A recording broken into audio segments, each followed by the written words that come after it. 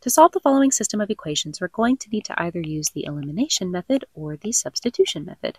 In this case, the elimination method is going to be much faster and much more efficient than the substitution method, but I'll start by showing you substitution just so you can see why I don't recommend it.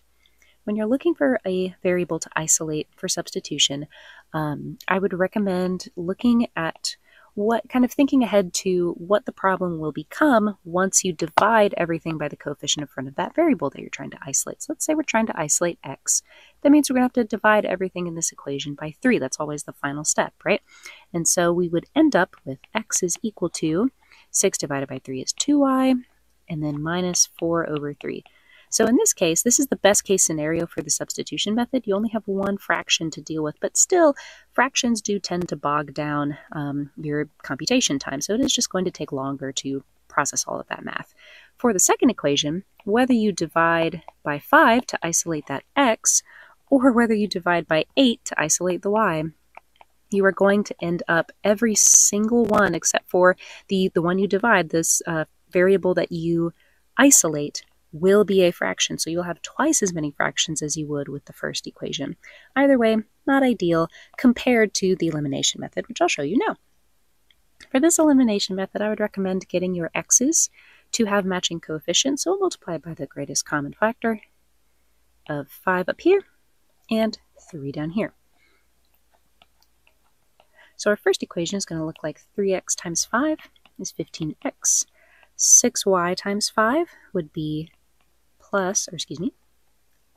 equals a positive 31. And then negative 4 times 5 is negative 20. Then for our next one, we have 5x times 3 is 15x is equal to 8y times 3, which is 24y, minus 6 times 3, which is 18. Then we just need the signs of these two variables to be opposite, so we'll go ahead and flip all of our signs of the second equation, as if we multiplied everything by a negative 1. And now we can go ahead and combine. These will cancel because they are complete opposites. 30y plus a negative 24y, or in this case just subtracting the 2, will be 6y. And then negative 20 plus 18 will give us a negative 2. And that is equal to, these canceled each other out, leaving behind just 0. Now if we want to work on isolating this y, we'll need to add 2 to both sides. These will cancel, leaving us with 2 is equal to 6y. And since 6 is being multiplied to y, the opposite operation here is division. These will cancel, leaving us with 2 over 6 is equal to y, or in its simplest form, we divide the top and bottom by 2, and we're left with 1/3 is equal to y, or the decimal 0.333 repeating. And that only matches answer choice A. It is the only one that has a positive 0.333 as its y value, and so that makes it our correct answer. At that point, you can mark A and move on with the rest of the test, but for the sake of the video, I'll show you how they found the x value as well.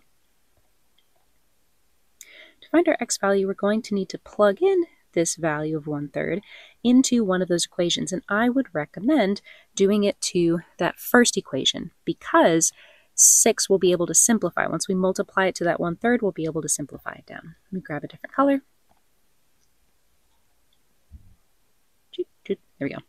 Okay, so we're going to take our first equation, 3x equals 6y minus 4, and we're going to plug in 1/3 for y. 3x is equal to 6 times 1/3 minus 4. That will give us 3x is equal to 6 times 1 is 6. And then we just keep the same denominator of 3 minus 4. And in this case, again, this is why I recommended this equation, 6 can be evenly divided by 3. So we will get a whole number. 3x is equal to 6 divided by 3 is 2. Then when we do this subtraction, 2 minus 4 will give us negative 2.